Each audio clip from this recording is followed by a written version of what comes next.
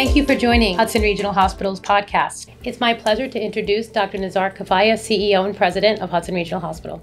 Hi, Dr. Kifaieh. Thank you, Cheryl. How are you? Welcome. Thank you for having me. Of course. So we know exactly what it means to be a robotic institute, but explain to the community, please, what exactly that is and why it's important for our patients to know that. So since everybody loves IRS, we've created the Institute for Robotic Surgery here at Hudson Regional Hospital. The reason why initially we thought that this would be a really good thing for us to do is we thought that concentrating a lot of technology in one focused effort, organized effort, will not only deliver the message out there that we're really committed to this, but I believe that it creates a coordinated approach to cutting edge technology in medicine.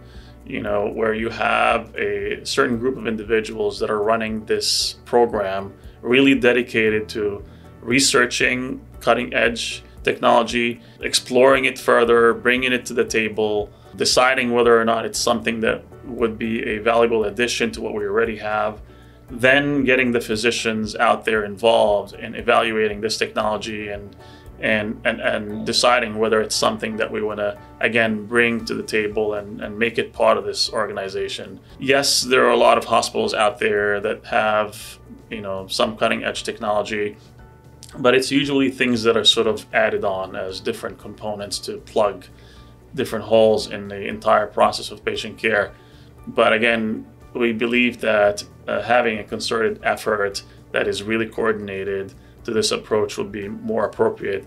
And we can see that now because, you know, physicians out there now and patients have a certain expectation when they hear about the Institute for Robotic Surgery. They know they're coming to a place where the physicians are extremely well trained on this technology, that we have the best technology out there. And again, we're outcome and driven here, and we make sure that the quality is there and so on.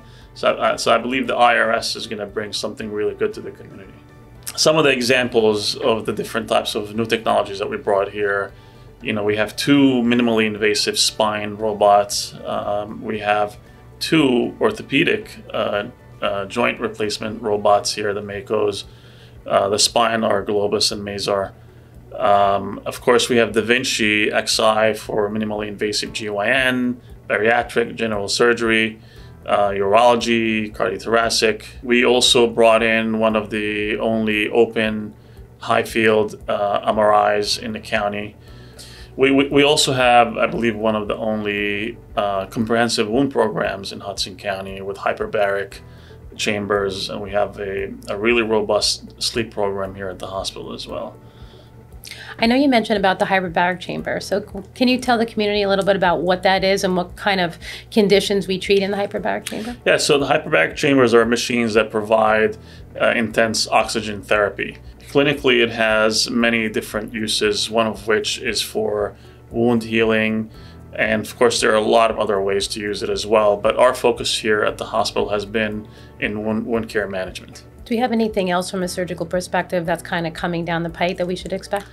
Yes, I mean, it is really important, I believe, for a lot of the surgical programs out there to test themselves and compare themselves to some of the highest national standards, just like the Center of Excellence designation, and which is recognized by different surgical societies out there. So we have managed in the first 3 years of being here to achieve the Center of Excellence designation for minimally invasive GYN surgery, robotic surgery. And we're in the process right now to hopefully in the next few months, Cheryl, yes, to a year, to accomplish the Center of Excellence designation for multiple other robotic surgery and other types of surgery.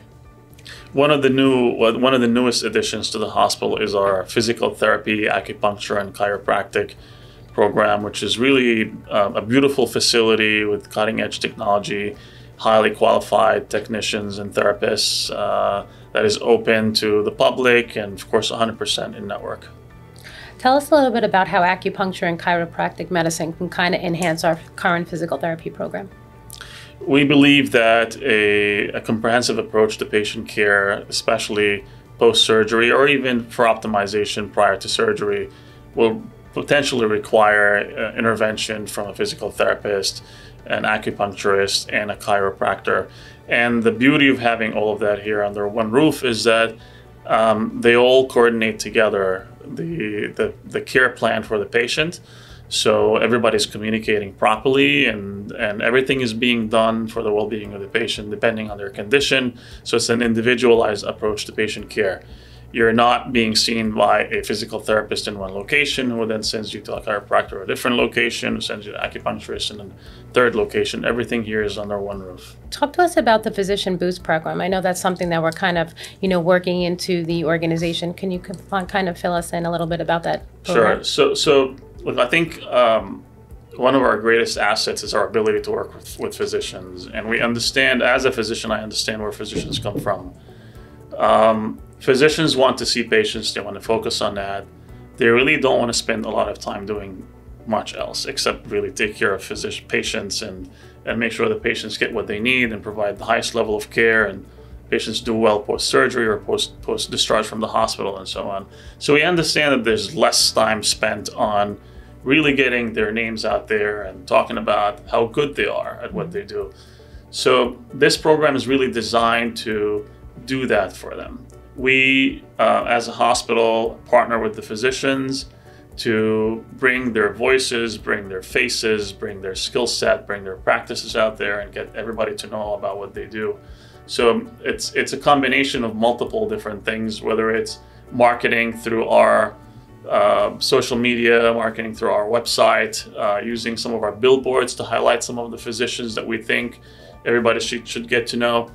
And we encourage every physician out there to participate with us in this initiative, because we think it's going to really serve them very, very well.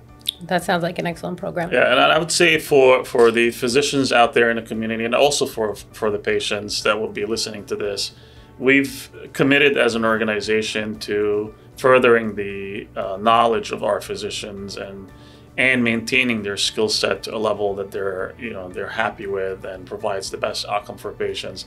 To that extent, we've partnered with multiple of the different vendors out there to provide a place for training for the physicians, where we host different skill set labs and things like that to further the skill set of the physicians and make sure that they stay on at the tip of, on top of their toes in terms of providing the best care for the patients and maintaining their skill set to a level where it's supposed to be.